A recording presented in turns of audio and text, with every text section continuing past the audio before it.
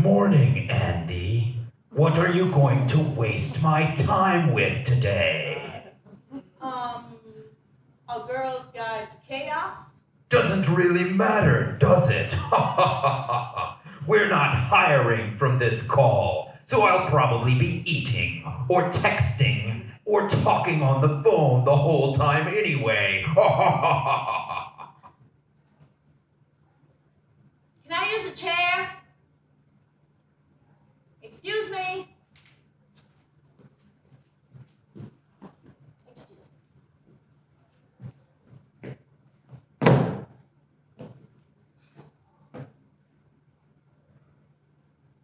I want a real man.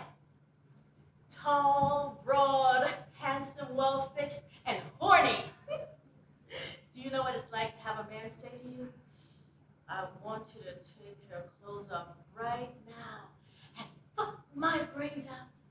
And really mean it?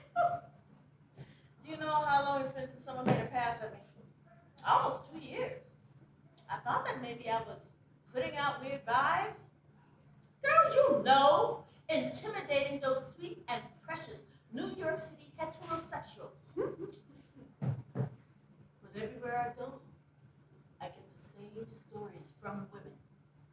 And the gist of it is, who do I need to know to get laid around here?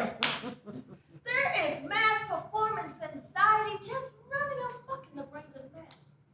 They think they have to be the best.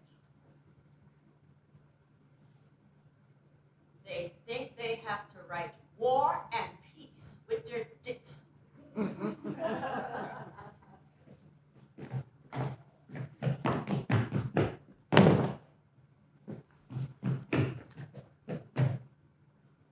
57 seconds flat.